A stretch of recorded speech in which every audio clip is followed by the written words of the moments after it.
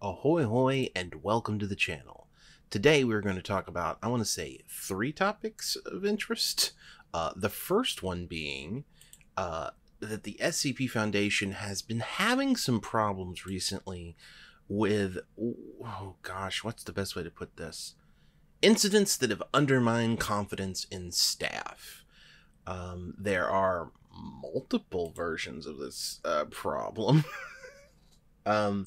First of all, staff have, I don't know if the word getting caught's the right, getting caught talking behind users' backs about users, which in and of itself is just basic little high school drama stuff, but is part of a pattern of behaviors which have led to a lot of members of the community worrying that members of staff aren't taking their jobs too seriously, which you would think it's like, that doesn't even sound that bad, except in the case that they, ban people forever from the wiki and have, widespread power over people's abilities to interact with the wiki.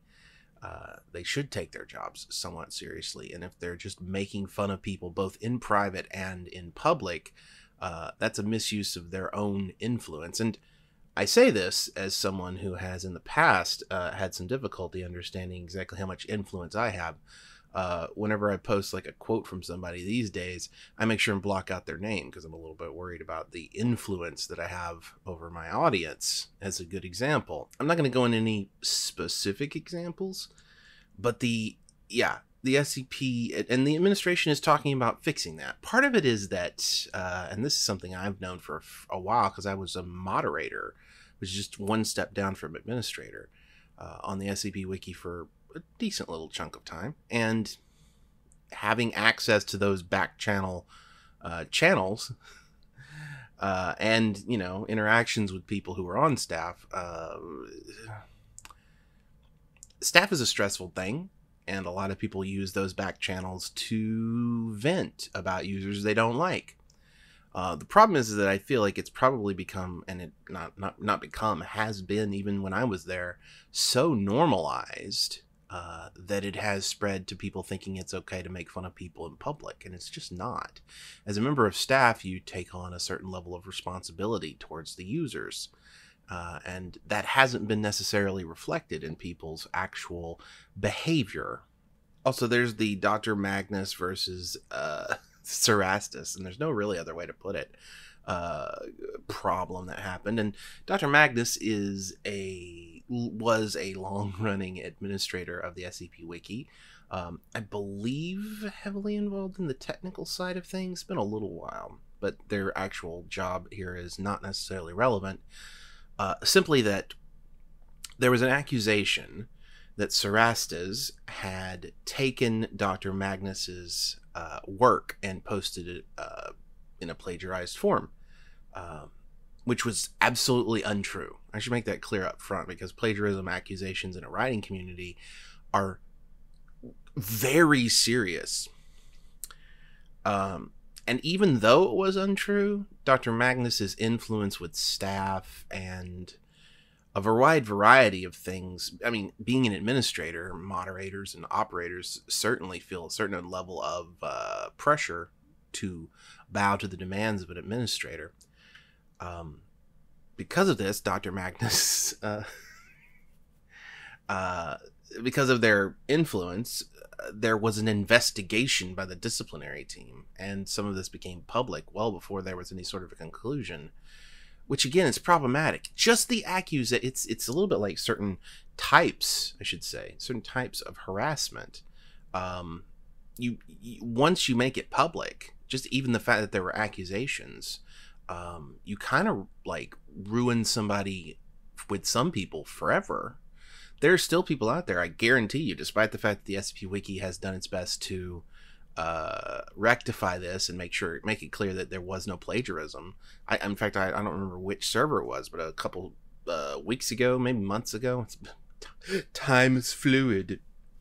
But I saw somebody say something along the lines of, Cerastus, isn't that the person that plagiarized Magnus? And this is the problem, right? That's never going to go away. You have to correct it when you see it. That's all. So this is another example of the administration of the SCP Wiki not really doing their job properly. We also have, and this is important too, the SCP Legal Fund. So the SCP Legal Fund has posted a new update, and I'm gonna summarize it rather than read it directly because it is, well, I can read this. This isn't too long. Hello, everyone. It's been busy behind the scenes, and we have some new information to release now. By the way, this is from John Beatty. Probably Beatty. The biggest news is that we have retained the services of further lawyers. Mr. Chusov is still in the case and will be assisting, but we need more specialized advice to make sure that we completely dismantle Duxon's attempts to trademark SCP. We've made some important strides, but we can't quit now. We need to make sure the SCP continues to belong to everyone who wants to create it under the Creative Commons license and not just one person. The new lawyers, and this is important because I'm going to have some critique of this decision later, because it's not the SCP Wiki that decided this was a good idea. It was their new lawyers. The new lawyers believe it's time to bring the attention to the many people affected by Duxon's shameless actions. To that end, they've asked that letters be written to the Intellectual Property Court of Russia. If you can spare the time to write out why you believe that Duxon's actions are wrong and unfair, and why SCP is important to you, we would appreciate it greatly. If you decide to write such a letter, we ask the following, and I'm going to give you these too. First, it should be an actual paper letter with your actual signature on it. There's a little bit of caveats here. Second, there's the address. Third, please reference case number 143/2021. So make sure they know what your letter is referring to. Fourth, please be polite. Fifth, please write the letter in your own language. And finally, use your own words. I can't write the letter for you because I can only guess what SCP means for other people. This is your chance to be heard and let people know why this shared universe is important to you. I understand that not everyone has the time to write out a letter like this, but if you're able to, it would really help out our efforts to protect SCP for everyone. This is something that the lawyers advised them to do, and maybe in Russian courts this would be more important, I guess, but it really just feels desperate. I mean, there's nothing on here that says so, and the address was updated in a second post, but then it's also updated in the original post, but what's the best way to put this? If they thought they had him on the merits of the case, this wouldn't be necessary. The fact that they're asking for this means that the new lawyers are looking at their case and thinking, I don't know. It feels like a stunt and a gamble. And you don't do that unless you think you're going to lose and you have nothing to lose. Now, this is just an immediate, this was my snap judgment reaction to it. And it could be wrong. It could be right. Who knows? And the lawyers are saying to do it. And and to be fair, if they think that it is that dire, or that it's a good idea and it's not dire at all, it's a good idea to do. If the lawyers are asking for it, we should do it. However, it just seems like a terrible idea. I mean, they're going to get it makes more sense to me that they would be asking for like direct impact statements from people in Russia, not the literally dozens or hundreds of people who are going to send in letters from abroad. I don't know. That's a little let's just put it that way. That's a little worrying. Although, even if this is the problem, this is why I'm like, I was thinking about like, what would I write? This won't affect me because this trademark won't affect me because I don't live in Russia, or there's a sort of a Baltic states in Russia, I think, maybe not Baltic states, but like Central Asia, like intellectual property agreement or something that this would technically also apply to. But I don't live in that area, so it wouldn't affect me.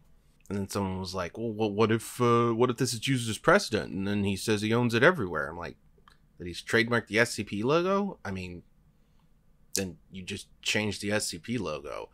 I mean, if it were to come down to it, you just change the SCP logo. This isn't a copyright issue. It's just the logo being trademarked. Anyway, I mean, it's not like the SCP logo is so original. I mean, it was literally taken. Oh no, it's so original and iconic. It was stolen from not stolen. It was created by someone from an Adobe Illustrator suite of stock images. Calm down.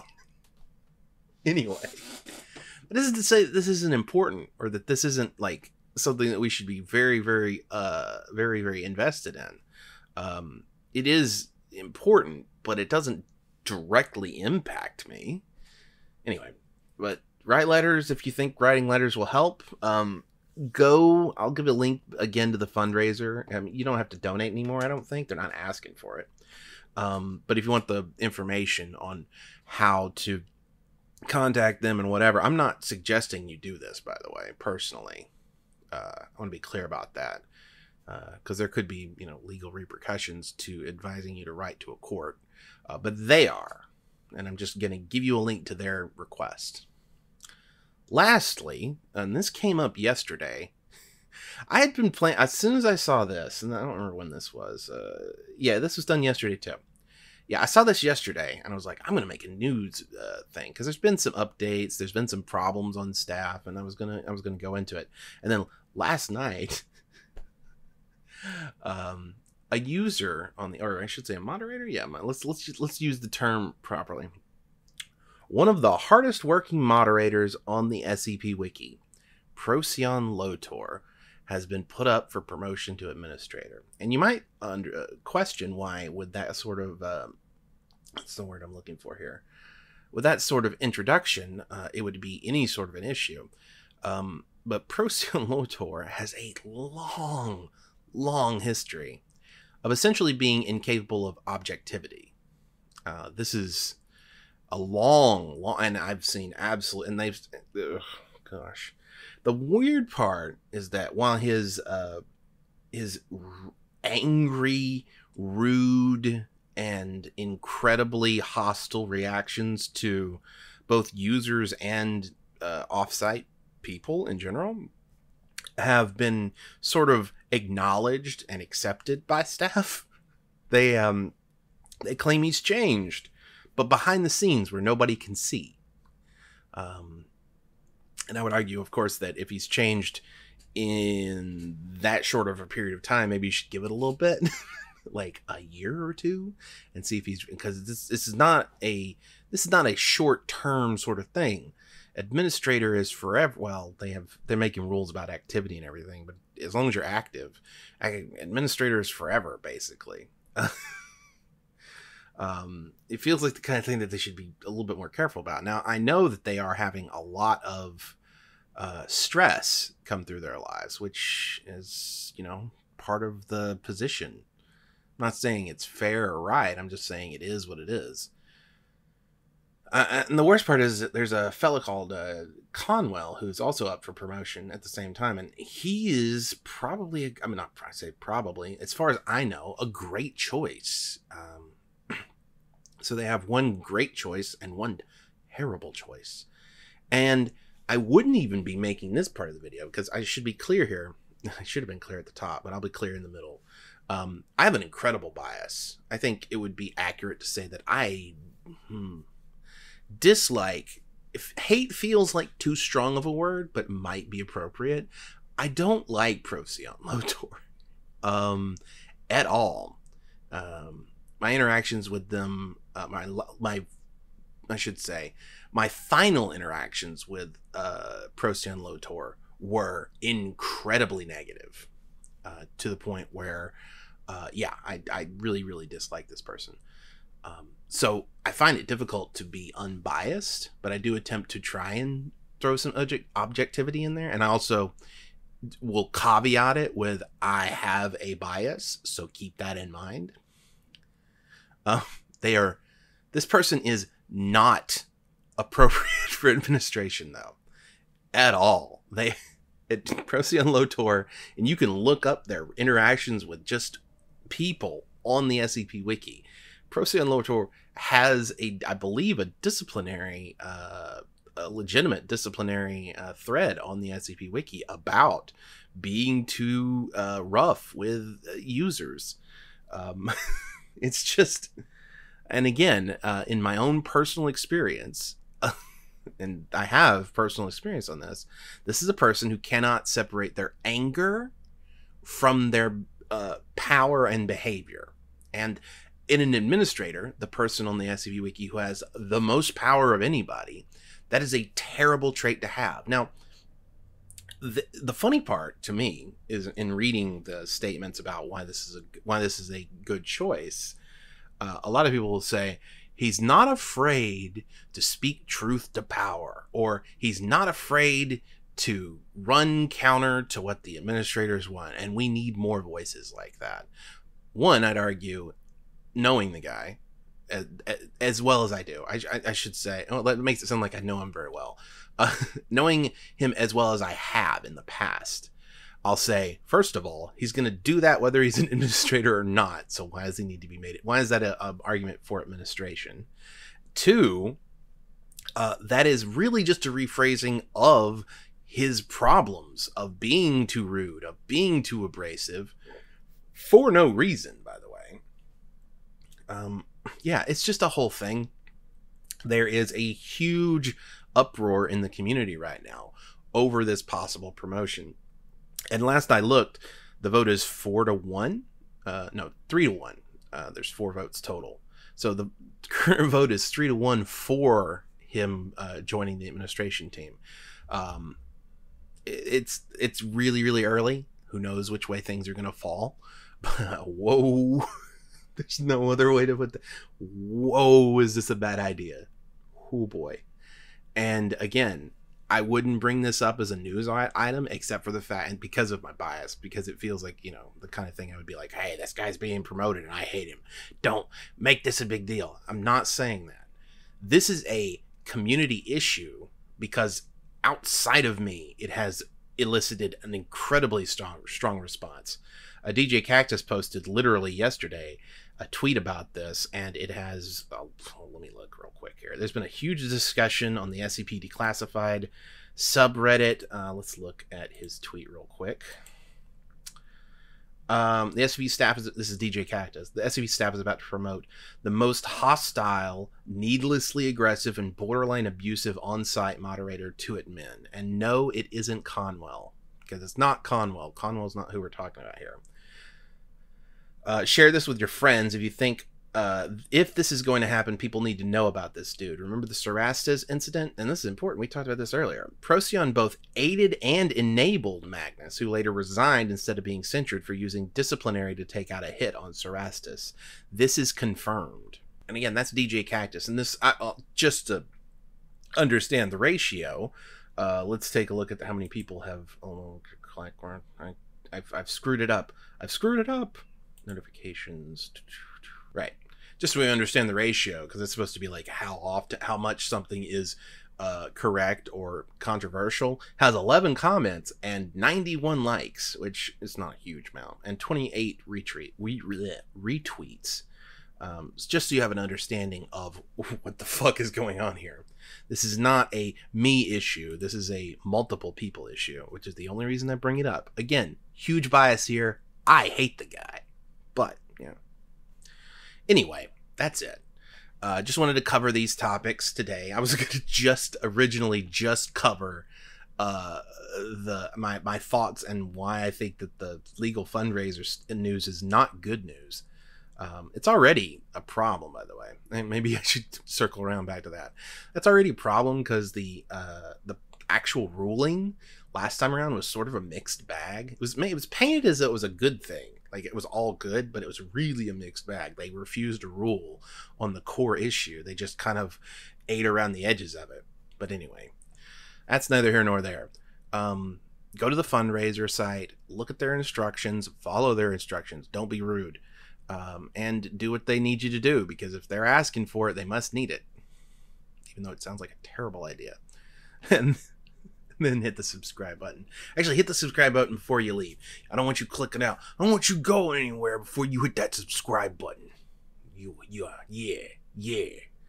And then head on over to patreon.com/DCimmerian and pledge at any level, like everybody here on the screen already has, including Sinjariki, who has pledged at $100. It is nice to know that I am not alone out here, and I will see you all again on Tuesday.